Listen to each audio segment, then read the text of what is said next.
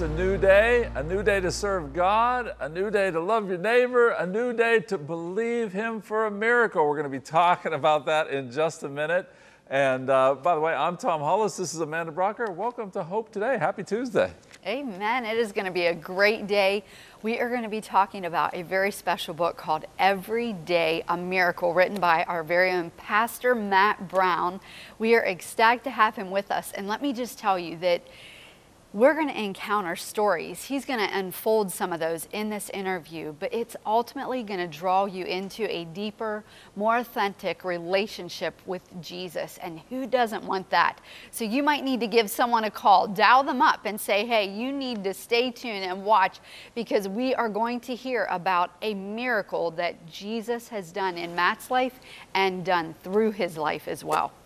I can't wait for this. I mean, we believe in miracles. We believe in a miracle-working God. We believe in the miracles of the Bible. We believe in the miracles that we've seen happen in our own lives and in the lives of the people around us.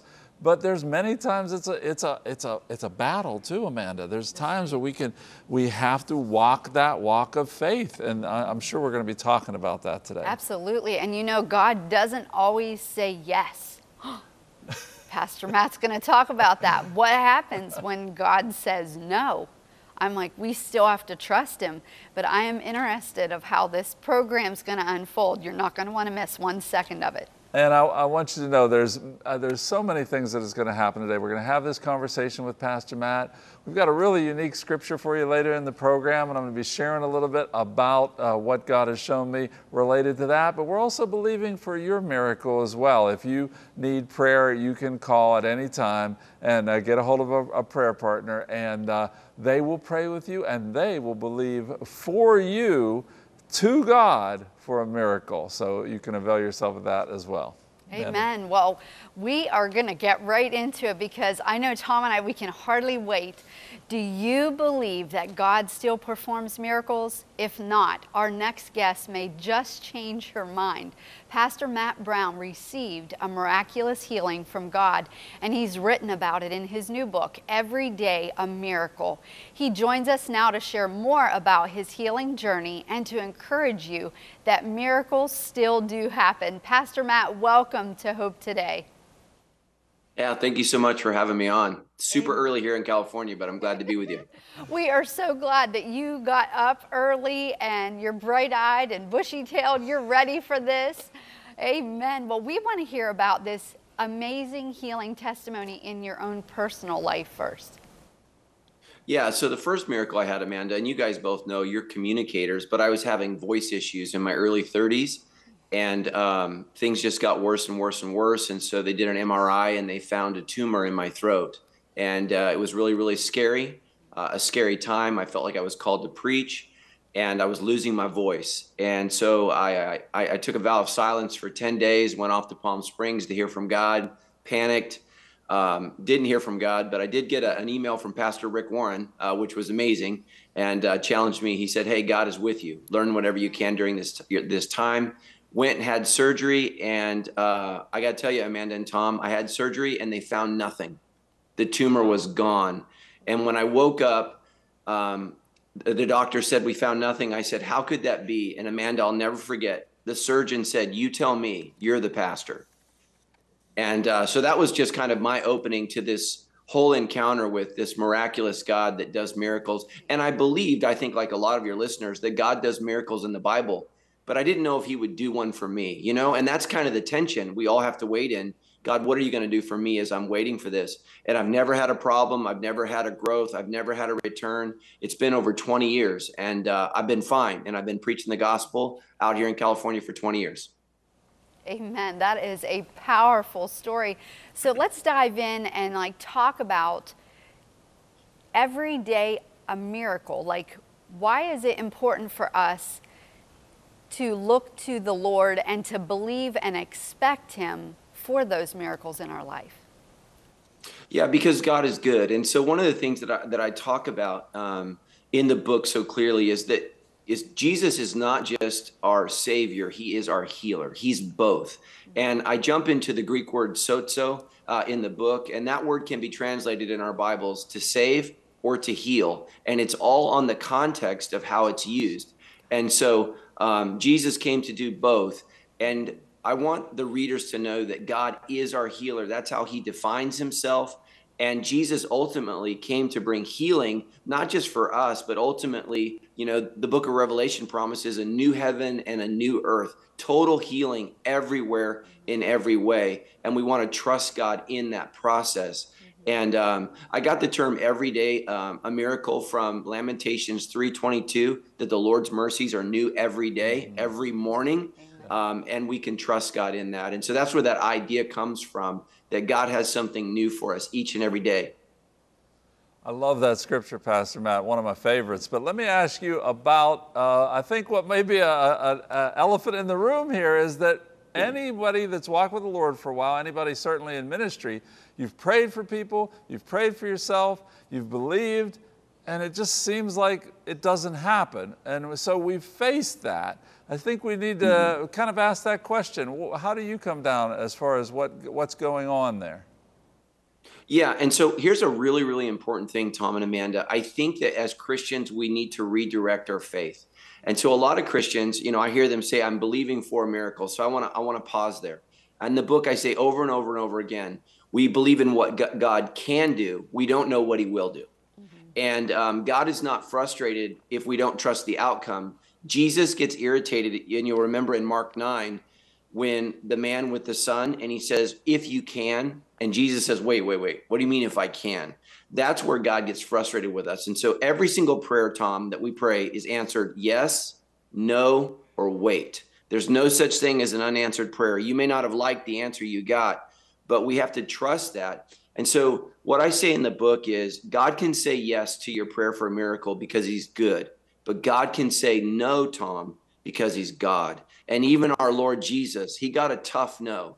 That, the night before he died on the cross for our sins, he said, God, if there's any other way, and God said, no, there's no other way. And so sometimes, unfortunately, Tom and Amanda, suffering is the path that God has us on.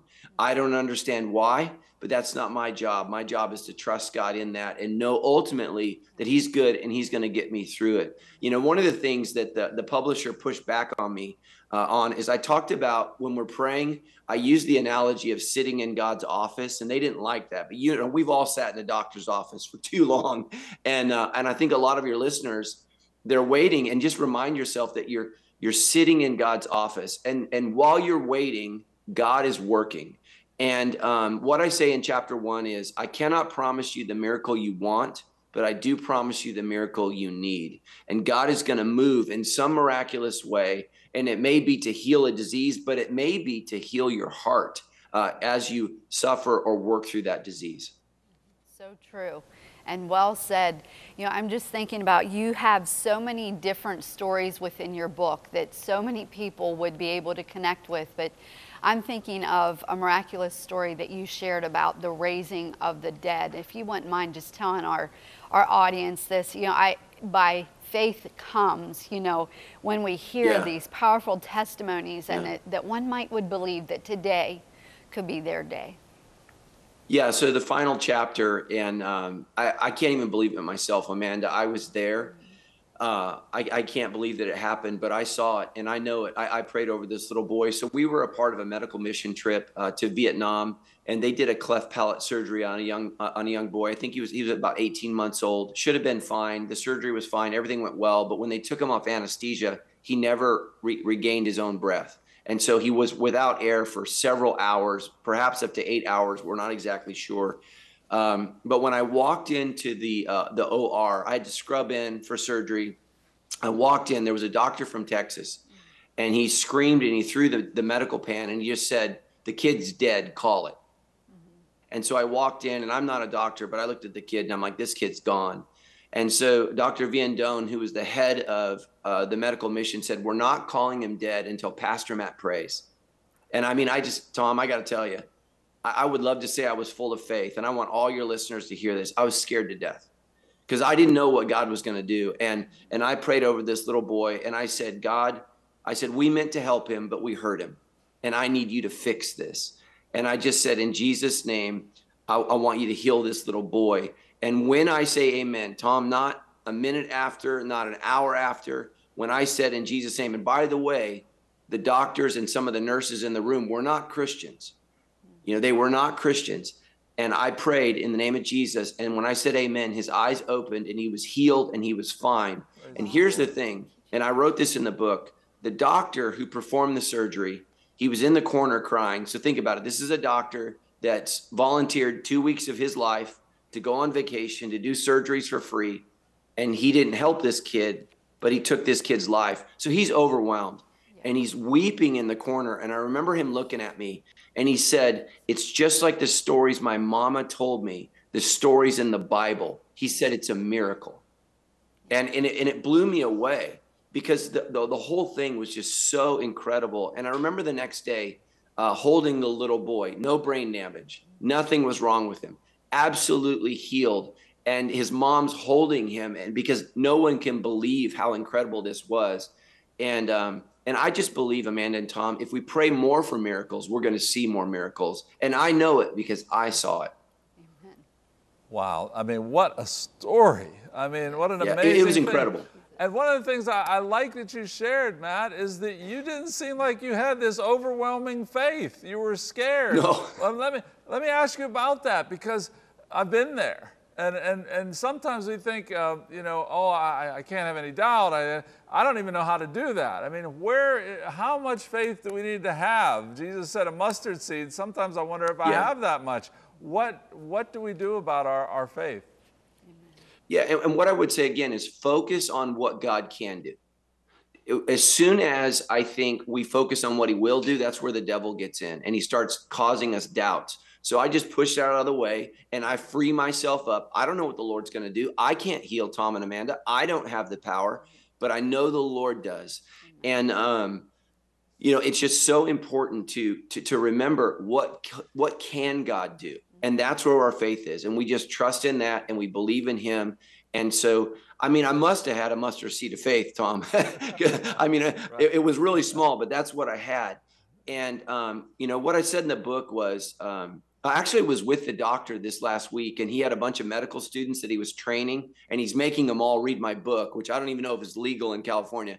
But what he told them is, he said, sometimes as medical professionals, he said, there's nothing we can do.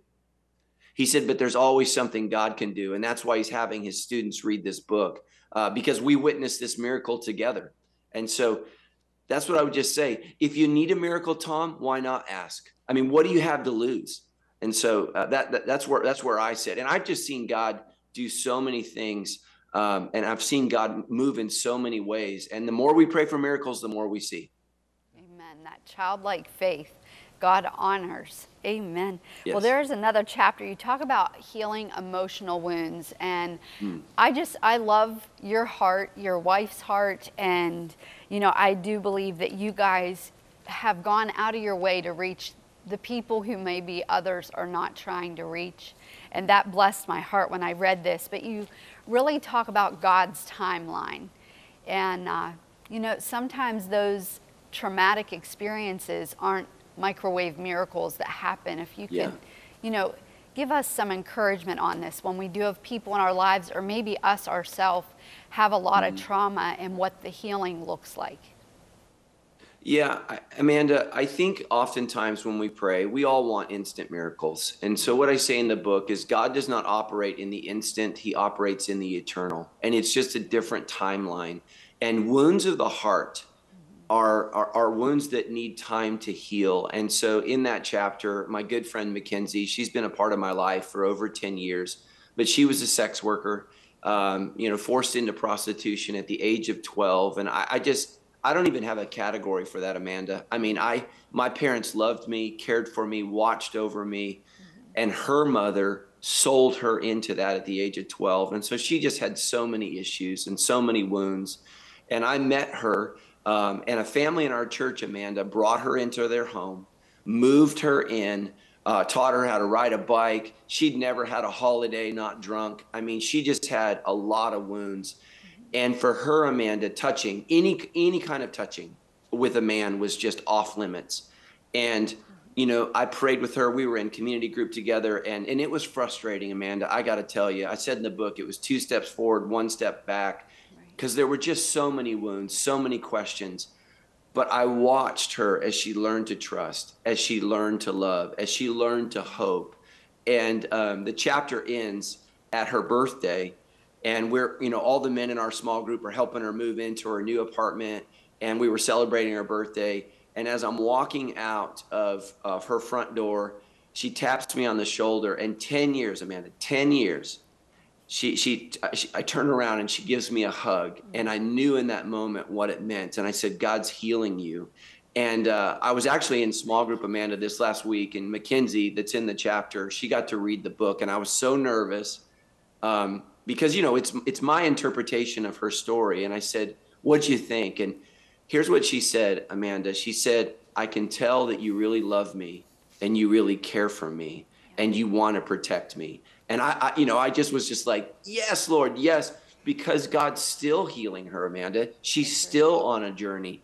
And ultimately, I don't think all of her wounds will be healed in this life. I think that there are some things that we're going to have to wait for heaven for God to heal, because there's just so much damage. But she's growing and she's healing. And I don't know if you read, but part of her healing journey is telling her story. It's why Jesus called the woman out who bled for 12 years. Why does he force her to come out and say she was healed?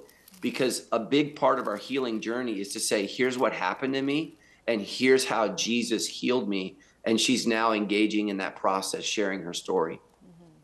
That is absolutely beautiful, and I know that the love of God is very involved in every miracle that takes place. And if you could just talk to us about, you mentioned small group, but you actually wrote your book specifically so that people could use it as a tool in small group. Yeah, and I want all your listeners, I get it. People are scary. COVID has changed us socially. We're more isolated than we've ever been. But, Proverbs says, he who seeks isolation seeks his own desire. And that's not good for us. Genesis 1, it's not good for man to be alone. We need each other. And what I would just say to all your listeners is, Jesus didn't just come and have a TV show. He didn't just come and have a podcast. He didn't just come and preach a sermon. The first thing he did was started a small group. And he started it with 12 guys. And so I tell my church this, Amanda, a sermon will inspire you, but relationships will change you. Yes. And so I wrote this book so that people could talk about it together. What are you experiencing? What are you seeing? What are you learning? And I got to tell you, Amanda, I was doing an interview with the first guy that read my book. And he started telling me about my book, Tom. And I said, hold on, I got to write some of this down, because he got stuff out of it I didn't get. And I was like, wow, that was good. That was good. And he was speaking to me. Amen. And it was so incredible. And, there's a QR code. I don't know if you noticed, Amanda, at the end of every chapter, so that they can hear from me, the author. I always want to interact with authors and where I give like a little bit extra for them. And so I'm going to kind of lead them along. And so I would just ask your listeners to pray. Who's that person that's not going to go to church? Who's that person that's far from God? And say, hey, would you read this book with me? Would you join me on a journey where we paddle out with Jesus into the storm and we say, what do you want to teach me? Because I say this, Amanda, I'm a pastor. I've been preaching God's word for 25 years. There's always more for Jesus, for me to learn about him than I know today. There's just more and more and more. Amen. We just have like a minute, but I would love for you to pray for that one who's on the edge of their seat. They're listening to every word you say, and their expectancy has gone up. Would you mind praying for that miracle? Yeah. I just want to say to every listener, God sees you, God hears you, and God loves you. And I want you to know this: God is with you. The miracle in chapter 2 is Emmanuel. God is with us, and he's no more with me than he is with you. He's with us equally. The Bible says God has no favorites. So let me just pray over you. Father, I just pray for that person that's listening right now, God, and I don't know how they're hurting or where they're hurting or what miracle they need. But Lord, I know that you know them, you see them, and you love them. And Lord, I pray for a miracle in their life, whether it's relational or physical, God, or spiritual. However it is that they need to be healed, Lord Jesus, I just pray that you would heal them miraculously in Jesus' name. Amen. Amen. Thank you so much, Pastor Matt. This interview has been awesome, and I literally can feel the love of God in our studio. Oh, thank you so much, Amanda. Amen. Wow, God has done an amazing work in Matt and then through Matt's life, and he desires that for each of us. Yeah, you were taking notes there. I mean, I that was know. good stuff. That's right. I know. Well, we're going to take a short break. When we come back, we've got a scripture out of Isaiah maybe you have never heard before, but we're going to share that. We're going to share some ministry and prayer for you.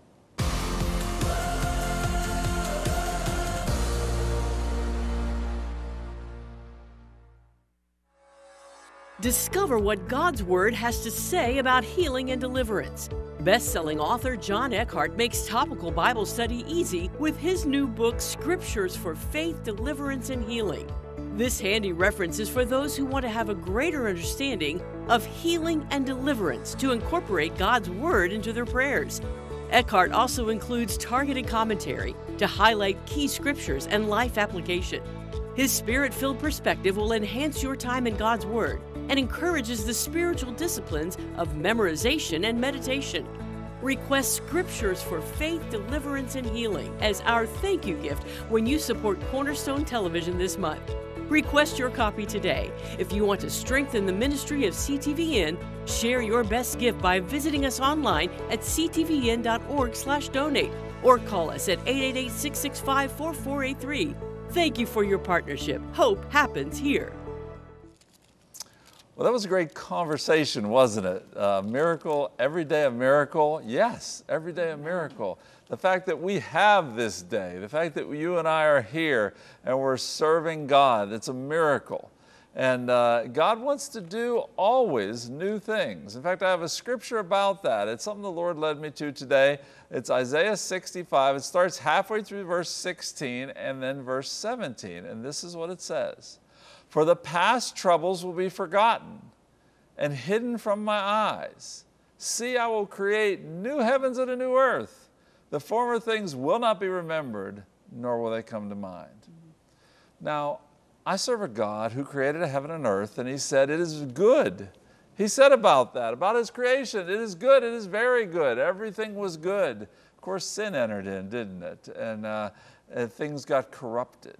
And he tried every way he could, including up to and including destroying the whole world in a flood, and still sin crept in afterwards, and things did not go the way God intended.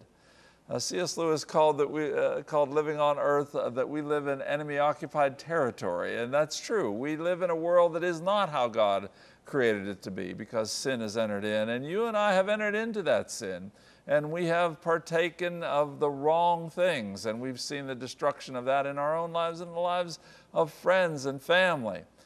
But God has a plan. The God who created the earth and said it was very good, he created you and he said it was very good. But when sin entered in, he knew something had to happen. And there was an ultimate plan of Jesus Christ on the cross, taking the penalty of that sin and all the evil that entered in, and has paid the penalty for that sin and created a new life for each of us.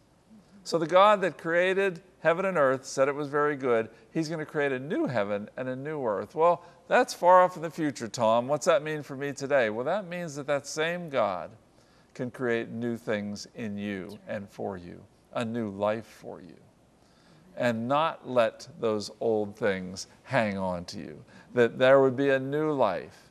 And there would be not a perfect life, because that'll only happen when we go on to be with him. Praise God for that. But it'll be a life where God is right at the center, where he always was meant to be. And it'll be eventually a new heaven and a new earth, but right now, a new life for you. This is something God wants for you today. Maybe that miracle of healing happens. God can do it. We don't know what God's will is in that situation, but we do know that God's will for you is to love him, to serve him, and to be changed by him. Amanda, God's a God that wants to change our situations. Amen. He wants to be very present. You know, something a few weeks ago that God just really revealed to me was his presence. We were studying this at our Bible study, and you talked about the fall of man. So there God was walking in the cool with Adam and Eve, but when they were removed from the garden, that presence wasn't with them all the time. And you know, even Pastor Matt talked about the power of relationship. And when you think about the Israelites, you know, they were separated from the Lord and they followed him, you know, cloud by day, fire by night. But it wasn't this present, like how they knew him, how Adam and Eve knew him, until Jesus comes into the picture. Yeah. And now it says he stands at the door of our heart and knocks. He wants to be present in our life again. And this is the opportunity that we have, Cornerstone Television, that we offer to you, Hope Today. This is it, that Jesus might be invited in, that you would welcome his Spirit to come in and do only what he can do. He is a healing Jesus. He is a saving Jesus, a delivering Jesus. He desires to walk with you and have such a beautiful relationship with you if you will just open the door to him. But I do believe, Tom, today is their day. Absolutely. You know, you may say, well, wait a minute, I've done a lot of things wrong. You know, I've messed up a lot. Hey, we've all done that. We've all done. All have sinned and fallen short of the glory of God. But listen to what that last line in that scripture that I just read to you says. It says, and the former things shall not be remembered or come to mind. That is God's promise to you when you open the door of your life. When you say, God, I need you in my life. Forgive me of my sins. Come into my life. Be my Lord and Savior. Listen, it's not about praying one magic words prayer. That's important, you know, to pray a prayer and ask the invitation. But it's then that he comes in, he cleans out the sin in our lives, he forgives that, and then we walk with him day by day. It's a miracle every day because Jesus is there every day, leading us and guiding us into that new life in him. So do that today. Don't put that off. He's not going to recall the former things. You know what? Sometimes people will throw that up. I remember what you did when you were 20 years old. I remember what you did last week. I remember what you did yesterday. God doesn't do that. He says, I don't call the former things to mind because they're forgiven and you're a new person in Christ. Amen. I think I have received hope today. Our prayer is that you receive that same hope, that you can walk out the calling of God on your life. Do you know that he looks at you as just something special he created? You are a masterpiece.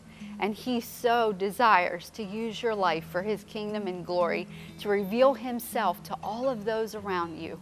And my prayer, our prayer, is that you truly have hope